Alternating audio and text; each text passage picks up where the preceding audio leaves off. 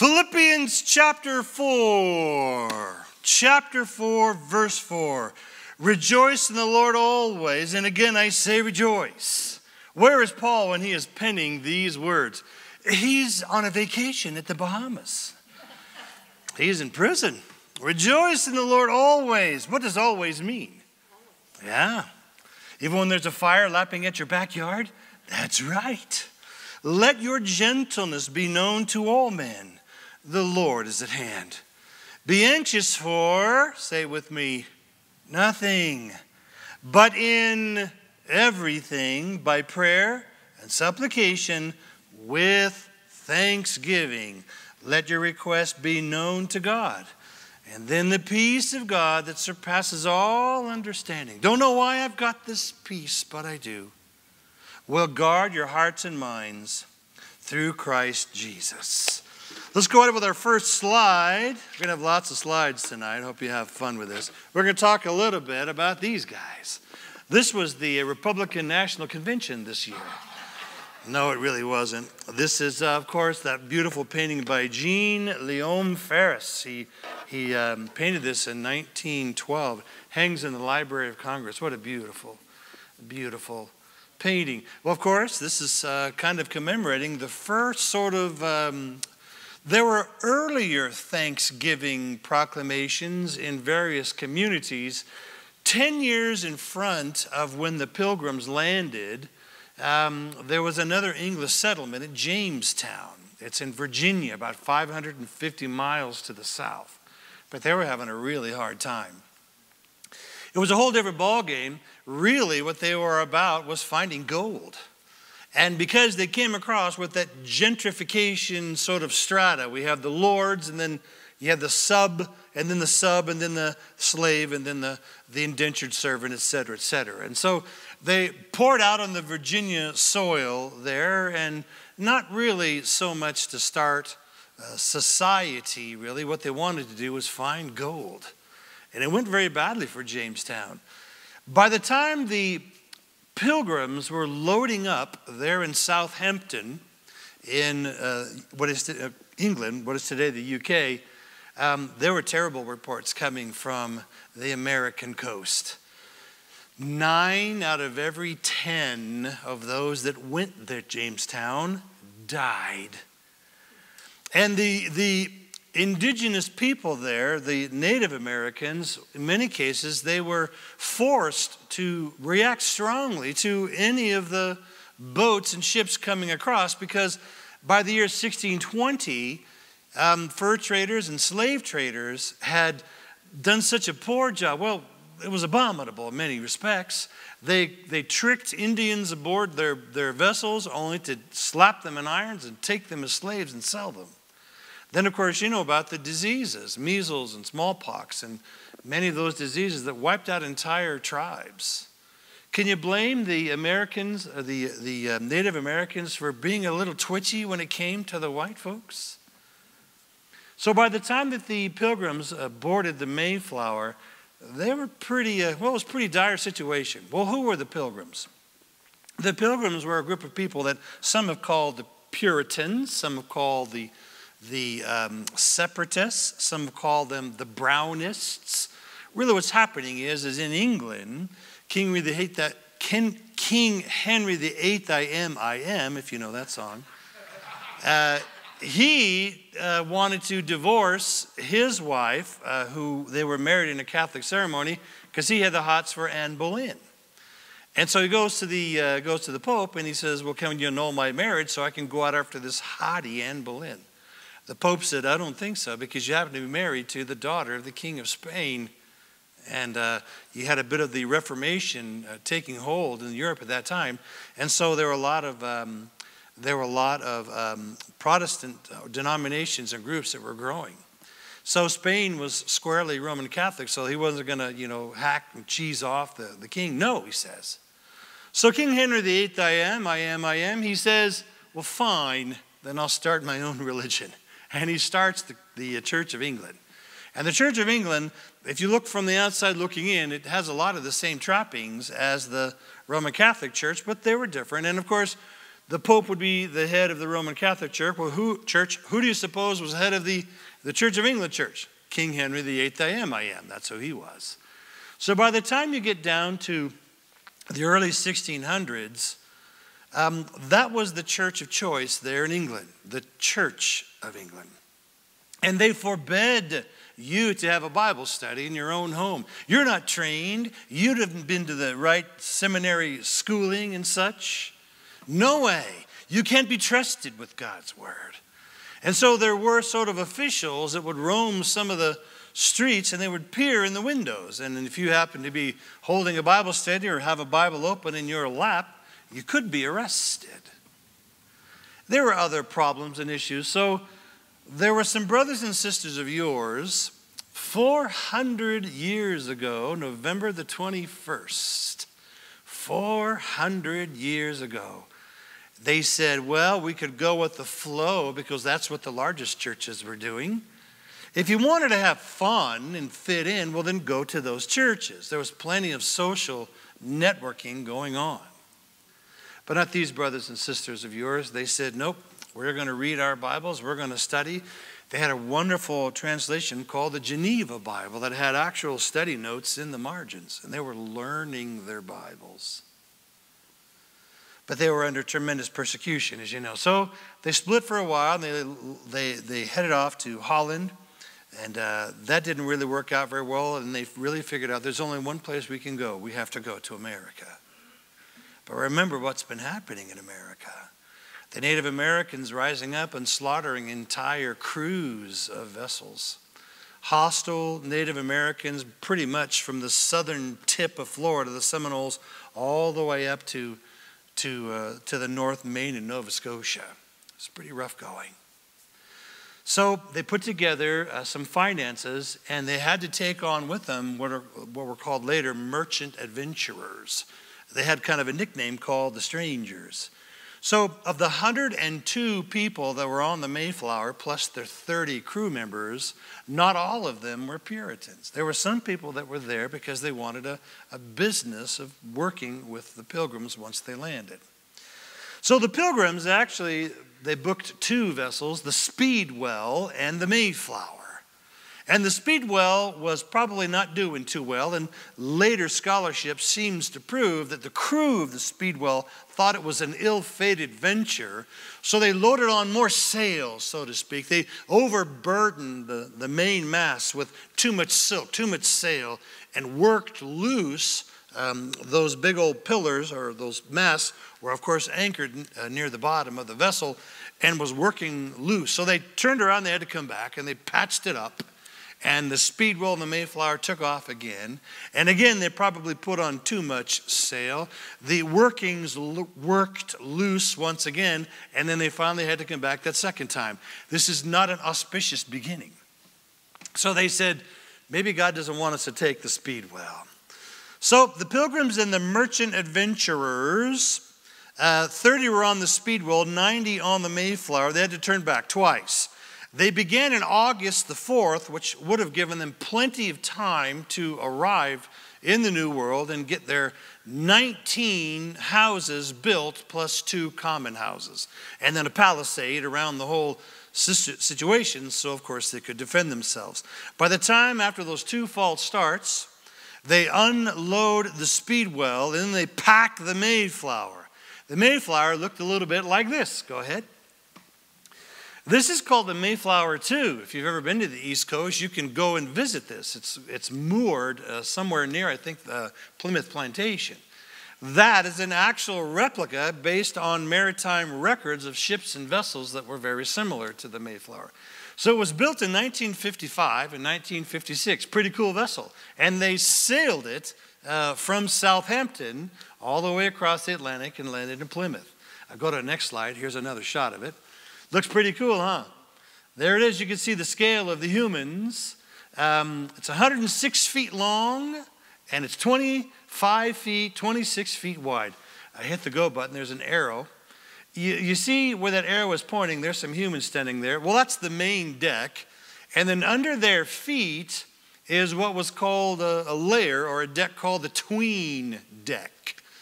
And the small children and the young women, Captain Smith said, you can use my quarters, and you can see that sort of under that cutaway on the right-hand side, which was a bit of a perch or a place where the captain could look out. So that's where they were able to stay, which was pretty good. And then the captain bunked in with the crew. Where were the rest of the people? They were underneath where those people are standing in the 'tween decks. 102 humans and all of their cargo. You want to see? It's actually more spacious than you might think. Go ahead. It looks like this. Yeah, pretty good. No, that's not it at all. Here's what it really looks like. Go ahead. There you go. It's basically the size of a volleyball court, the dimensions, width and length. And if you go to the Mayflower too, I've never been there, but I sure would like to get there one day. Those beams are a little lower than 6 feet. Only 6 feet tall. Pretty amazing. And that's where they were. Go ahead to our next slide. Somebody made a model of it. That's what it looked like. That's a cutaway version. Hit your go button. Oh, there's a close-up. You can see where a lot of the casks were maintained. They didn't have tanks as we know them, so you needed some watertight, liquid-proof casks. And there was a 20-year-old young man named John Alden who was hired by the captain to look after those casks. He was part of the crew. There's a wonderful love story of John Alden once they reached Plymouth after that first winter when half of them died. There was a 17-year-old girl by the name of Priscilla Mullins.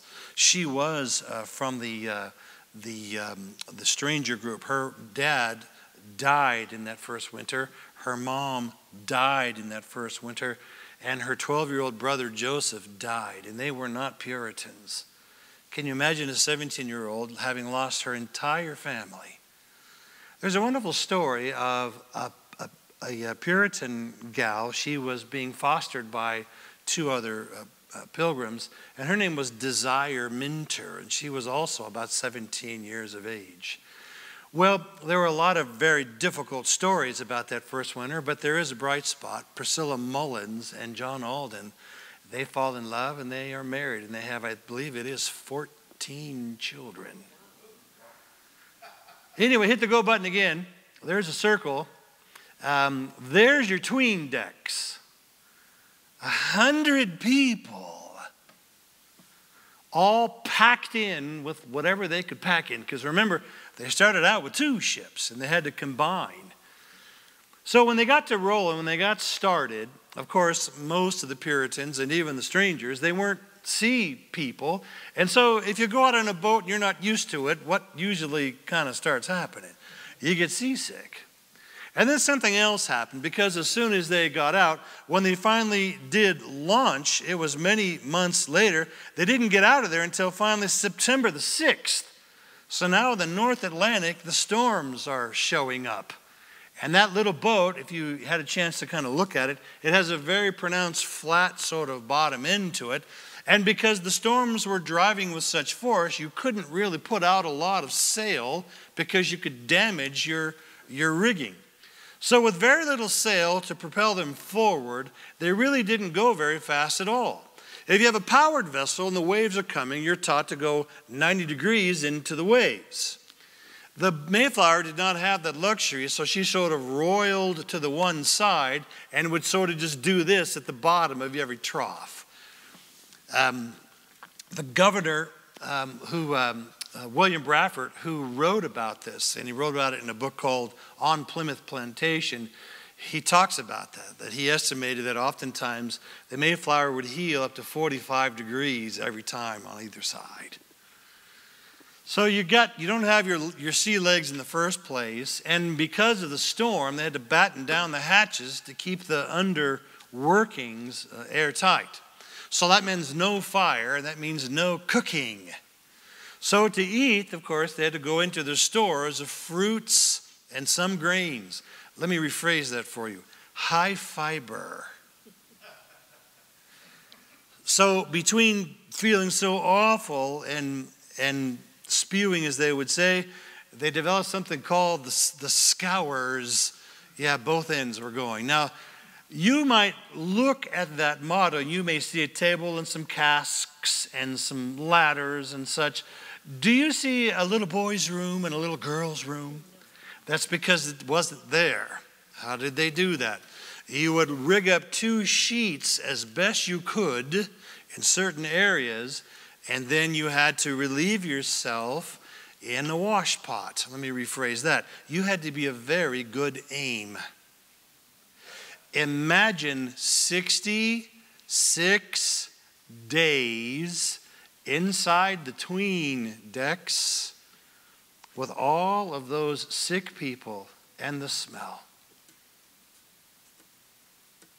That's astounding to me. There was a sailor who took particular glee in the miserable condition of the Puritans, and he called them psalm-singing puke stockings. And as they were so sick, and he would yell down through the hold all manner of sort of derogatory, and he would take great delight, and he would threaten them, or he would say, I can't wait to sew you in the shrouds and toss you overboard for fish food. So when you died on board, they would sew you in a sheet of sorts, and then over you'd go. And he laughed, oh, you're never going to make it. And it was a lot of the Puritans were losing heart, so what would they do? They prayed, oh, Lord, this man is making it very difficult, especially for the children. The very next day, says William Bradford, this sailor developed a high fever for no apparent reason, and he died within 10 hours. And he was the first one sewed in the shroud and tossed over. Bradford did say, after that, strangely, none of the crew ever bothered the Pilgrims again. True story. You can see the casks underneath. Here was another issue.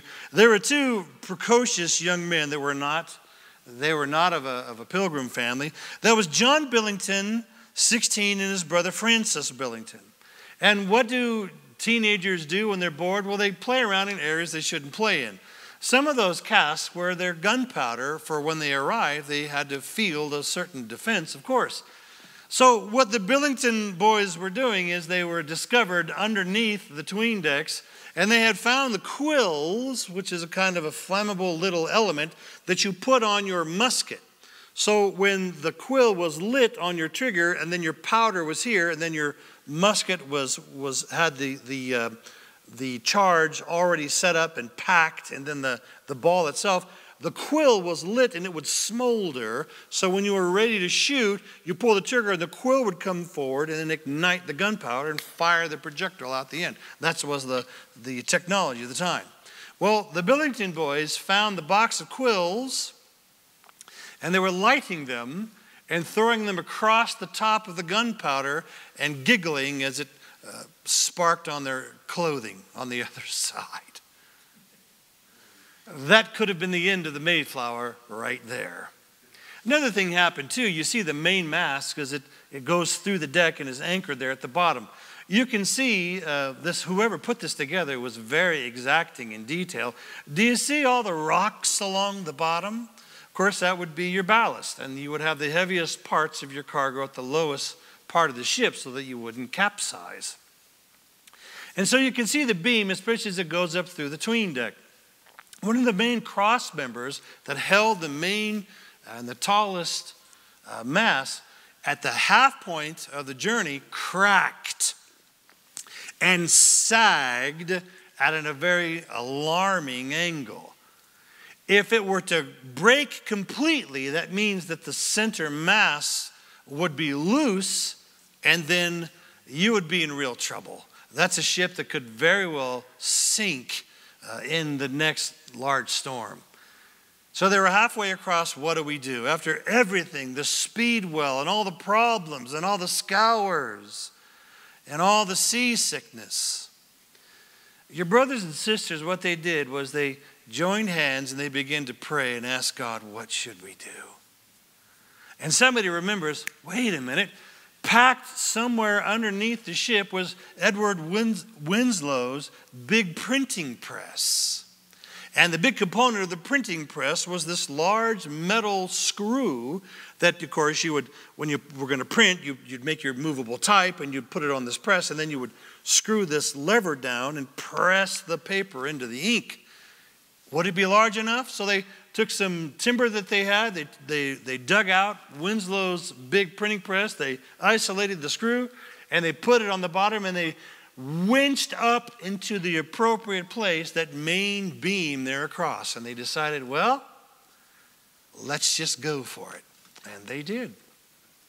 66 days. Let me show you what happened. Go ahead and go to our next slide. This is how it was supposed to go. There's, of course, North America. Isn't it great that you can see the state lines from space? I think that's awesome. Pretty awesome. So here they come. Hit the go button. They were supposed to land here in Virginia. That's where their charter was for. So when they were to land there, then everyone who came aboard the ship, Christopher Smith, the captain, then you were, of course, beholden to belong to the charter, to behave yourself in an according manner. What happened was, because of all the storms, and they had left so late, they arrive November the 21st.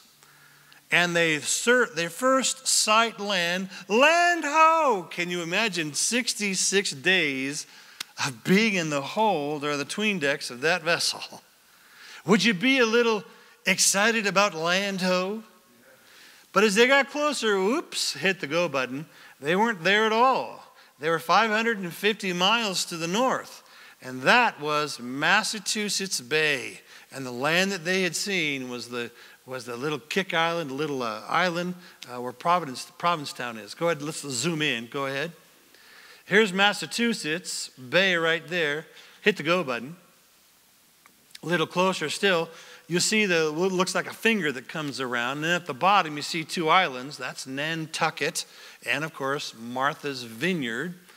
It's where the rich and the famous play these days. But in those days, there wasn't much going on. Hit our go button again. There's Massachusetts. It wasn't Massachusetts then. It was largely a wild wilderness and home to many other Native American people. A funny thing happened once they arrived there. Hit the go button one more time. Here's Massachusetts Bay. And then go ahead. There is where, when they came across, they got into a safe kind of harbor. It's one of the safest harbors there in the whole eastern coast. And when they realized that where they were, at first they said, well, if we get off the boat here, our charter is for Virginia.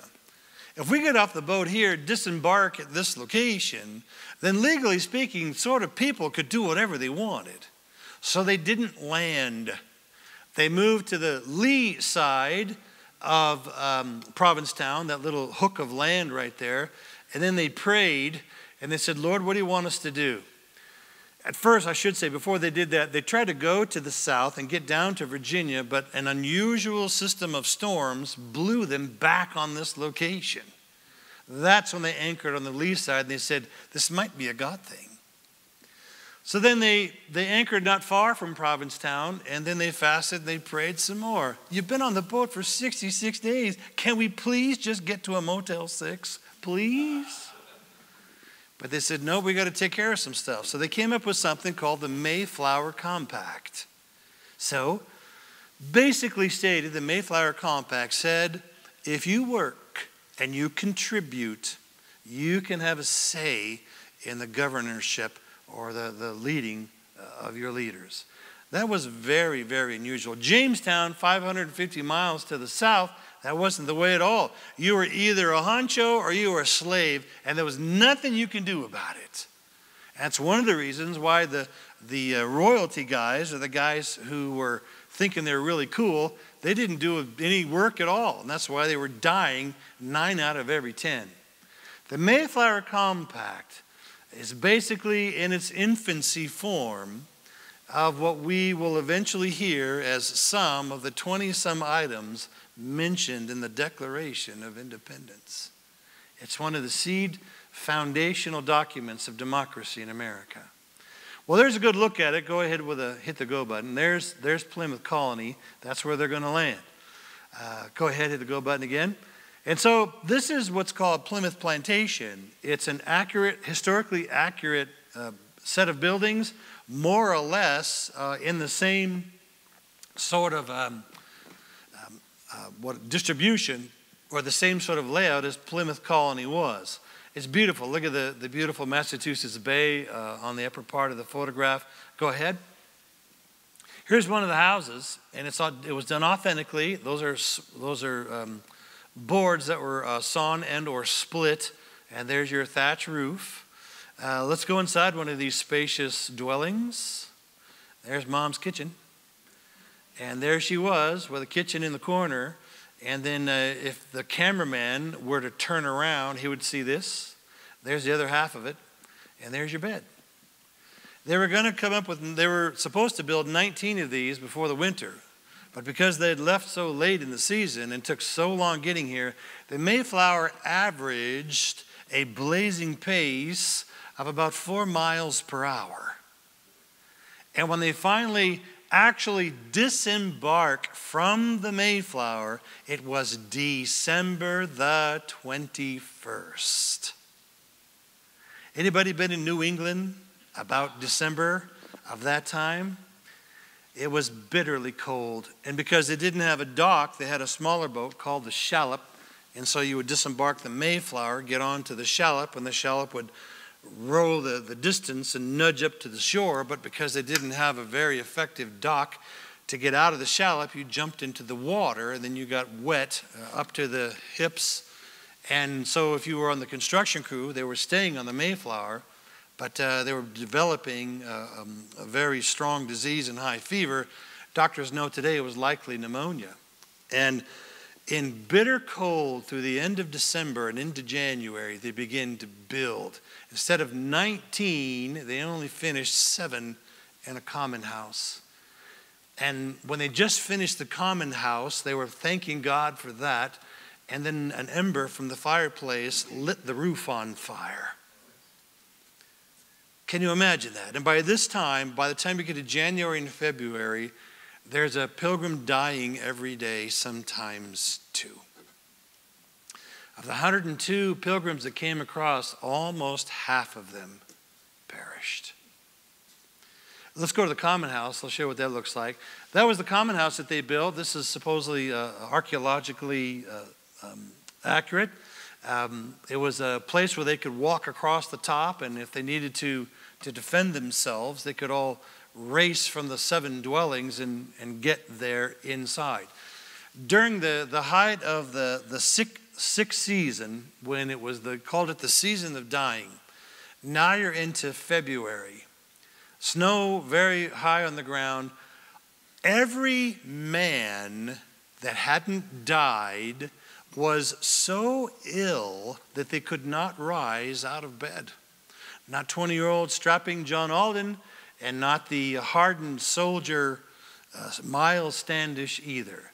It would seem that there were only 2 girls who were fit enough to go outside, and that was Priscilla Mullins and Desire Minter. And because they couldn't figure out why there weren't any Indians around, they didn't know, so they wanted to be sure. So Desire and Priscilla would put on a man's hat and then a man's coat and sling a musket over their shoulders, and then they would walk across the top of that. Would you call that a rampart? I don't know, but it was the top, and they would take their guns and they would, kind of march back and forth, and then they would duck back in, change hat, change coat, change musket over the other shoulder, and then they would march around again. On the odd chance that there might be somebody watching, yeah, they got dudes there, when in fact they were all ailing, many of them hovering close to death. Pretty brave women, Priscilla Mullins and Desire Minter. Go ahead, got some cool pictures. How beautiful is that? Amazing they had such high definition cameras back in 1620, isn't it? Pretty awesome. Pretty awesome indeed. These are actors, of course, and the Plymouth Plantation is a pretty fun place to go see. Go ahead. There's a stunt chicken. But that's kind of close to the layout. Go ahead. Here's also something that they do. This is a Wampanoag relative, and so they also give a tour of kind of what the Wampanoags were doing. That was the main Indian clan there. And, of course, their chief was a guy by the name of Massasoit. Go ahead, next slide. This is Squanto. Really, his entire name was Tisquantum, and he is a miracle of God. By the time March rolls around, mid to later March, the people that hadn't died were now sort of recovering, but there was a grim, grim realization. They had eaten practically all of their grain. What were they going to plant for the crop for the next summer? And they had tried to fish the streams. They were unsuccessful. They had tried their hand at even planting some of the grain that they had brought with them, and they weren't doing well at all.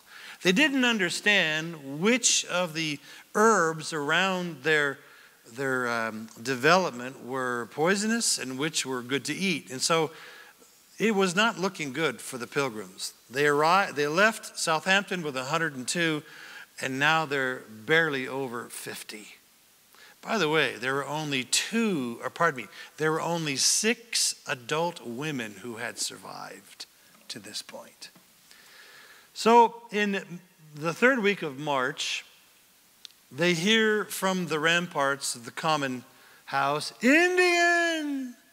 Miles Standish grabs his musket, and the men who were able to grab their arms, and they went to the head portion of the city where the walkway, or the little village where the walkway was, and here came a beautiful man. He was tall, dark-skinned as you might imagine, handsome, and he was wearing in late March a loincloth and not much else.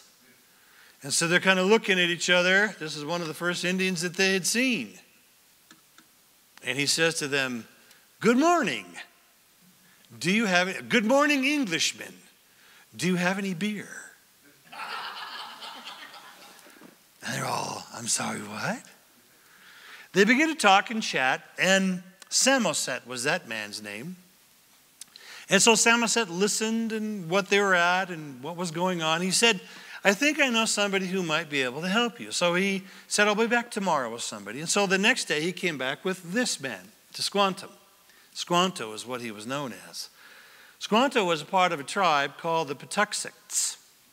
And they were curious with the Pilgrims. Why hadn't they seen any Indians? Just a very few, really, but really not very many at all. How come?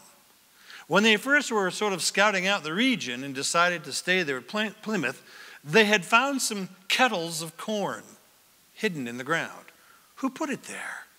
They began to notice that many of the fields around Plymouth Colony had already been cleared of trees. Who did all that? And where were they? Squanto said, "That was my people." And he told them a rather incredible story.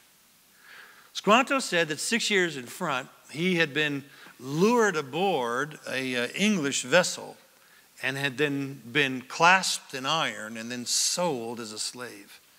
He was sold to one person and then another person. Then he ended up with some clergymen, and they taught him English and some other languages, and he was such a good and diligent worker that he was able to actually purchase his freedom. And he was hired by another fella to be a guide back in this part of the region, his hometown. So he signed up for that excursion. He lands on the shore. They are attacked by some other Native Americans. Squanto escapes. Most of the crew he'd come over with did not survive the encounter. He made his way back to his homeland and found that 6 years later, they had all died, every one of them. His mom, his dad, his siblings, anybody he had ever known 6 years ago was gone. Likely because of measles or smallpox. Here's one of the other startling elements of the Pilgrim story. If they would have landed practically any other location on the East Coast, they would have encountered significant Native American response. And remember, can you blame the Native Americans? They were a bit twitchy when it came to the Europeans. There was only one place where there were no real sort of original inhabitants of the land. It was within Massachusetts Bay, and it was the area that they happened to land upon, Plymouth. Squanto was the last of the Patuxets, as far as he knew. Samoset and Squanto then, they made their introductions, had some fun talking back and forth. Again, the Puritans, the Pilgrims, were quite astounded that Squanto spoke pretty good English. So as Samoset and Squanto walk away, they were laughing. We don't know for sure, but probably. Can you believe the condition of these Europeans, these white people?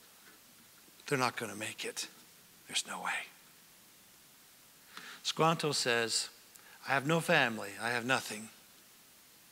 I think I can help them. So he starts to hang out with the Pilgrims. He's the one that shows them how to fish which river at what time, when the tasty eels are running in their sort of migratory season. And before you turn your nose up at eels, evidently if it's prepared right, it's quite delicious. He showed them how to trap the native turkey. And you think, well, that wouldn't be too hard, because you're thinking of kind of an American turkey that's like a big boat and barely can waddle. The New England turkey of this age could run 25 miles per hour. Show them how to trap the deer. Probably the greatest thing that Squanto taught them was how to trap beaver. And beaver pelts became one of the main exports of the Plymouth colony for the next several years. He showed them the classic, the reason you're not getting anything on the ground is the ground needs a kind of a nourishment or a food. We would call it fertilizer, of course. This ground in and of itself doesn't support agriculture very well unless you do this. You rake back some of your topsoil, you put your grains in there, and then you get some fish that you've caught with your nets, and he showed them how to do that, the little mullet fish. And then you put them nose together like the spokes of a wheel, and then you cover them over, all pointing at those kernels. But you got to watch out, because the wolves will of course smell out the fish and dig it up. So you got to keep track of it for a couple of days until they decompose. That's how you're going to get your corn. Without Squanto, they would not have made it. All right. They finally move entirely off of the Mayflower, not until January. Then Samoset and Squanto, so then because of that, they have a tremendous spring, a series of bumper crops, not just corn, but other grains as well. And then by the time you get to late November, early December, the Pilgrims were very, very, very thankful to the Lord their God for Squanto. They had met the great King Massasoit, and he was a little leery, of course, at first, but they became pretty good allies. They signed a treaty. And all things being the same, by the time the crops were in and the harvests were completed, they looked at their storehouses and they said, I think we have enough for winter and to plant the next year. Now that we know which herbs, which fish, which streams, and they were becoming acclimated to the whole area, they finally had the sparkle of hope that maybe they could do this thing. Well, that, of course, will prompt it's not the first Thanksgiving, but it's really one of the Thanksgivings that should mark quite a place in our American culture. Go ahead to our next slide. This is that beautiful painting. This is by Jenny Augusta Brownscombe. She painted this in 1914. This hangs at the Plymouth Hall Museum there in Plymouth. Beautiful painting. Beautiful painting. And this is a kind of commemorating that first Thanksgiving. I'm going to read you a little bit right out of Bradford's own history. Here's what he says. That summer of 1621 was beautiful. Much work went into the building of the new dwellings. 10 men were sent north up to the coast in the sailing shallop to conduct trade with the Indians. Squanto once again acted as their guide and interpreter. It was a successful trip, and that fall's harvest provided more than enough corn to see them through their second winter. The Pilgrims were brimming over with gratitude, not only to Squanto and the Wampanoags, who had been so friendly, but to their God. In him they had trusted, and he had honored their obedience beyond their dreams. So Governor Bradford declared a day of public thanksgiving to be held in October. Massasoit was invited and unexpectedly arrived a day early with 90 Indians. Yeah. Counting their numbers, the Pilgrims had to pray hard to keep from giving in to despair. To feed such a crowd would cut deeply into the food supply that was supposed to get them through the winter. But if they had learned one thing through their travails, this is what the author now, this is Peter Marshall and David Manuel, The Light and the Glory. If you ever want to read something about how America really got started, this is one. Peter Marshall, and I think can trace his background, I think, to one of the occupants of the Mayflower. I may be mistaken on that. But he is a pastor, and the two of them got together, and they went to original source materials for the writing of this book. And you're going to be absolutely surprised about some of what you were taught was not accurate at all. The unfortunate notion, I suppose, is most of our kids aren't learning any of this stuff now. But I can remember in grade school, you made big buckles for your shoes, and you made those hats. You made the turkeys by your hand, tracing your hand. Your thumb was the gobble gobble and the feathers. Most of our teachers don't teach this stuff anymore. Why is Plymouth Plantation so important, everyone? 1620 is when the Pilgrims landed. About 10 years later, in 1630, Jonathan Winthrop is leading a group of some 4 ships, and within that summer there'll be 17 ships. They're going to land at Massachusetts Bay, but not at Plymouth Colony, a little bit north, and they're going to found what will eventually become Boston. So, well, see, the Puritans really did put a foothold on that portion of the country. Now, the merchandising, a lot of people, of course, would later develop New York for a number of good reasons. The excellent harbor, the confluence of 2 really important rivers, and what have you. But make no mistake that the theological underpinnings of the first 100 years of this United States were formed by the Puritans. In the 1730s and the 1740s, you have what many scholars refer to now as the First Great Awakening. Jonathan Edwards, The Sinners in the Hands of an Angry God. There was a powerful move of the Lord. Well, see, the millennials, so to speak, that were kind of the 1630s and 40s, the millennials of those days eventually would then sire the children that would be millennials during the First Great Awakening. Well, what does that mean? Well, those millennials in the 1730s and 40s would eventually mature and occupy governmental seats of great influence. They were millennials during the First Great Awakening that had its roots in the teachings of the Puritans. By the time 1776 rolls around and they pen those 20-plus items of why it is a biblical mandate to disengage with King George III and his impossible politics. I don't want to go too far afield, but the Puritans there now are in Boston and even in New York and some other places, Maine, Rhode Island, and Delaware. They were never allowed to teach the Bible to either the Native Americans or, by that time, the slaves. The abolitionist parties of America were outlawed by King George III, and the Americans were never allowed to print a Bible in and of themselves. After all, you can't be trusted. The Church of England guys have to do that. The millennials, when the Massachusetts Bay Colony and Jonathan Winthrop get started, they're going to be the adults and sire the kids that will be saved in the First Great Awakening. The millennials of the First Great Awakening are going to become the 56 signers of the Declaration of Independence. The 20-plus items detailed, we have a copy of it out in our lobby, were preached in the pulpits of New England well before it made the document that 56 founders signed. It's all connected. and the ideologies and the understanding that the Bible is God's word and a number of other issues started in many respects on this little Thanksgiving celebration there. And you can see the Massachusetts Bay behind them. How this country got started ideologically as well as religiously, make no mistake, it was forged in the 'tween decks of a 66-day voyage. Why are you doing this?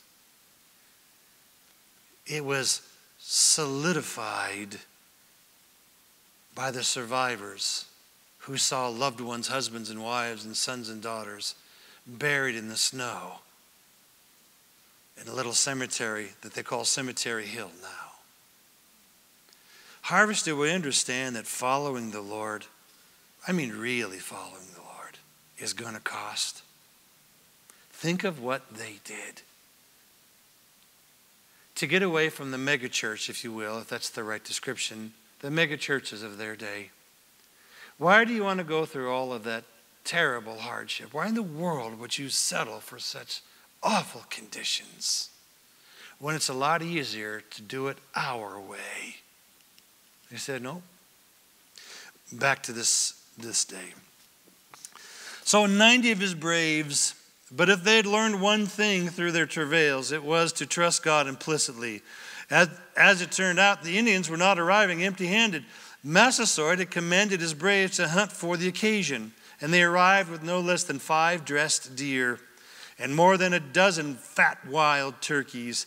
And they helped with the preparations, teaching the Pilgrim women how to make hoe cakes and a tasty pudding out of cornmeal and something new that they did not even know existed not far from their camp. Maple trees, maple syrup. Finally, they showed them an Indian delicacy, how to roast corn kernels in an earthen pot. Heated to the right temperature, they would pop into fluffy white popcorn. And I know if you get on Wikipedia, they didn't do that. Read Bradford's book. It's amazing that people that weren't there have this idea that they know better than the people that were actually there. Back to the narrative. The Pilgrims, in turn, provided many vegetables from their household gardens, carrots and onions and turnips and parsnips and cucumbers, radishes, beets and cabbages. Also, using some of their precious flour, they took summer fruits which the Indians had dried and introduced them to the likes of blueberry, apple, and cherry pies. It was all washed down with a sweet wine made from the wild grapes that Squanto had shown them how to harvest. A joyous occasion for all. Between the meals, the Pilgrims and Indians happily competed in shooting contests with gun and bow. The Indians were especially delighted that John Alden and some of the younger men of the plantation were eager to join them in foot races and wrestling. There were even military drills staged by Captain Standish. Things went so well, and Massasoit showed no inclination to leave. Who wants to leave a good party like this? That Thanksgiving Day was extended for 3 whole days. Surely one moment stood out in the Pilgrims' memory, William Brewster's prayer.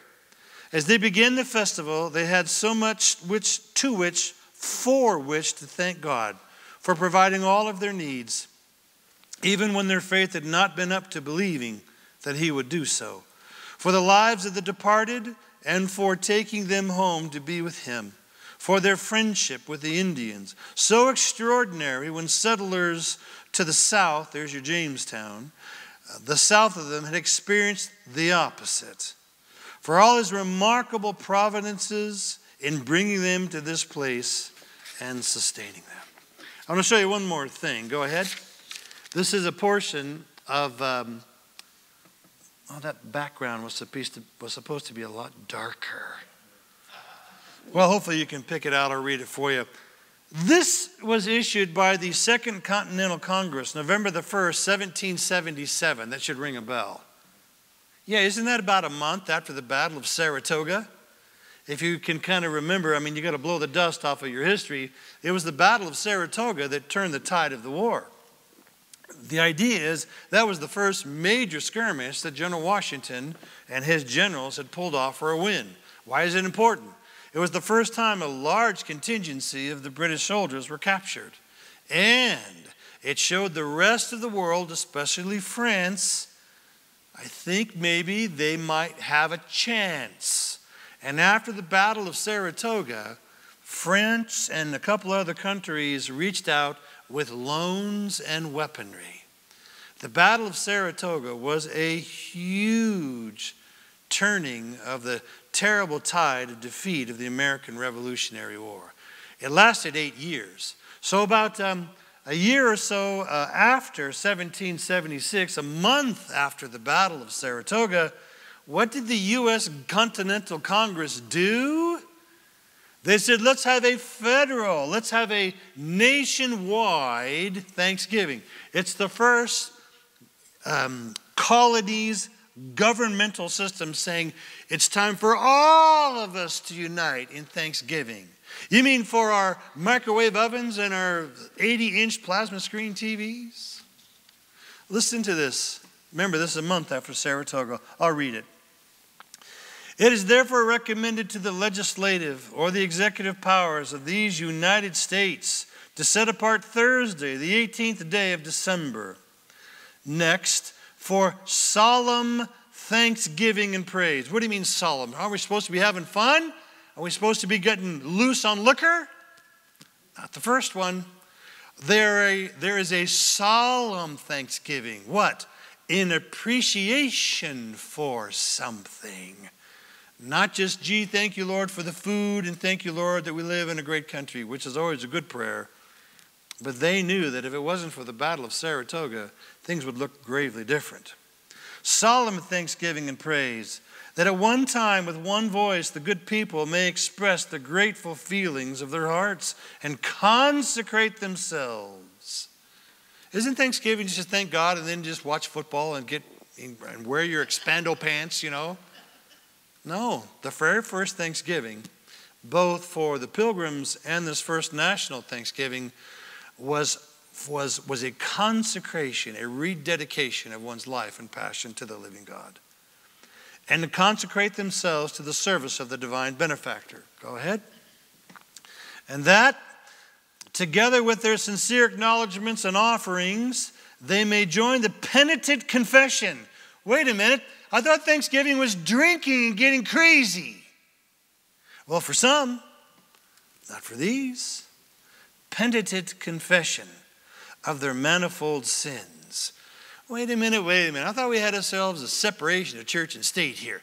Didn't the founding fathers, weren't they really serious about keeping church and state apart? If anyone does the slightest bit of study, you're going to see and run across documents like this. It gets better.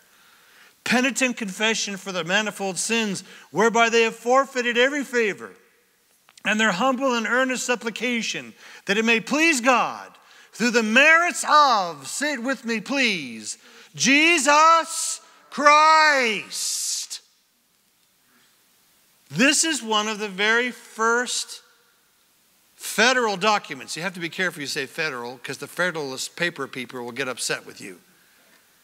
But the very first supranational or supra-state, if you will, government, fresh off the victory of Saratoga, they knew where their victory came from. Not their military might, because they didn't have that much. Not from their military expertise and prowess. They knew into every fiber of their being that it was the manifold blessing of God to give it to them. And they called this day of Thanksgiving to thank the Lord Jesus Christ. And there are people that still believe that the founding fathers, how many founding fathers were in this whole Second Continental Congress? It's the same Second Continental Congress that drafted the Declaration. Yeah, all 56 of those fellows are here. And of the 56 signers of the Declaration of Independence, 29 of them had advanced theological degrees. You see it right there, don't you? Merits of Jesus Christ. If anyone ever tries to tell you, the founding fathers wanted a separation of church and state, in your face.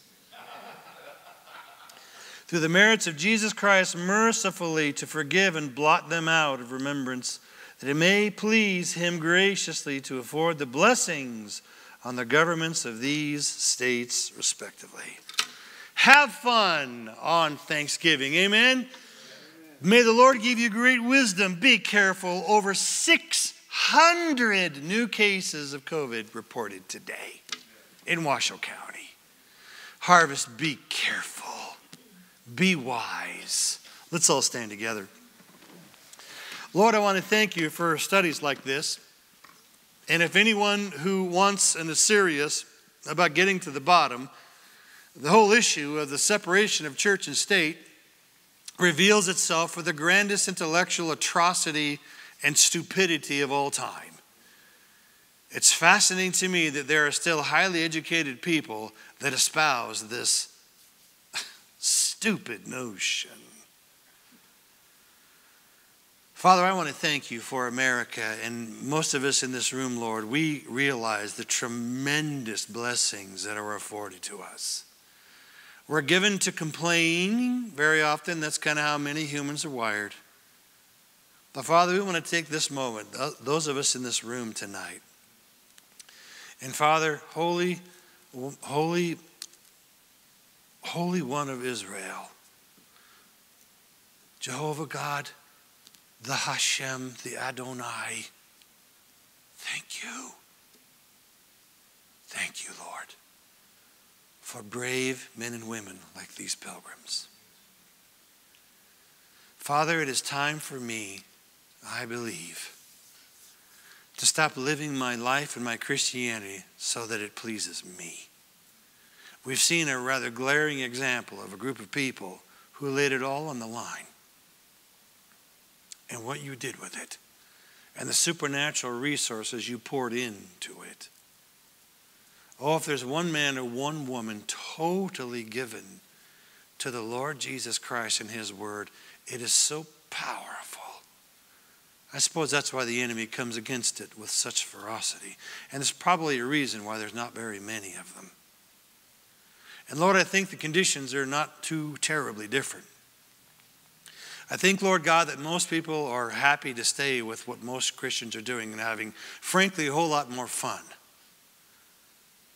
Father, I pray in Jesus' name, make me a prayer warrior that fasts and prays. We've been looking at your gospels closely, and the ministry is not nearly what we thought.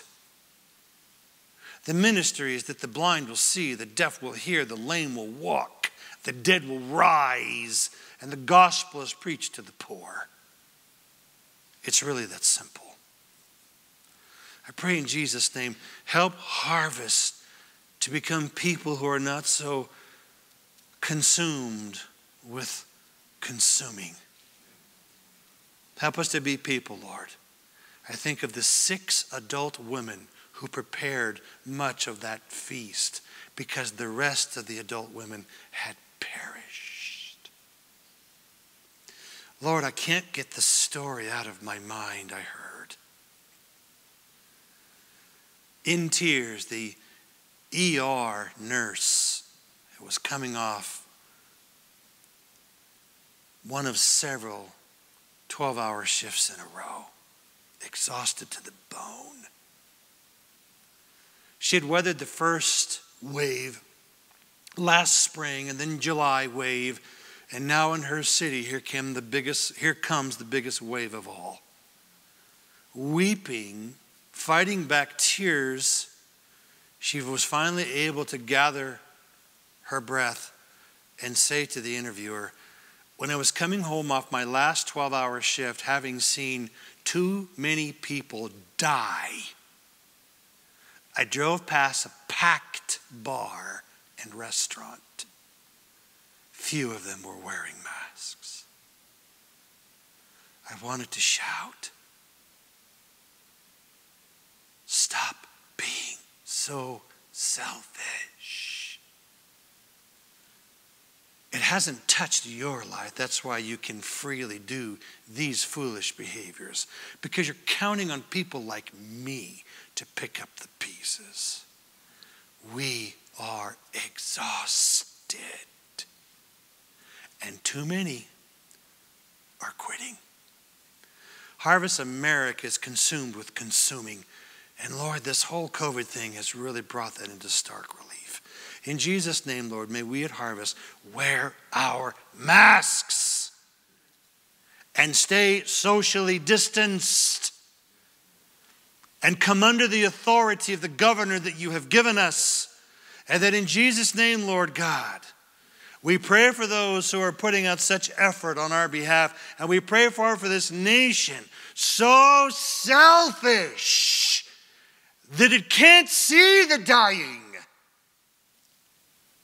Oh, I pray in Jesus' name. That's a heart condition. That's not a political distinction. Masks or no masks.